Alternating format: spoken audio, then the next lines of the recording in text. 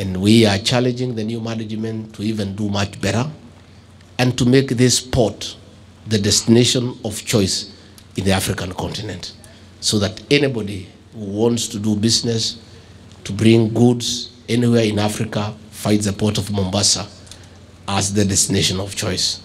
Ours as a government is to assure the new management and the managing director of our support.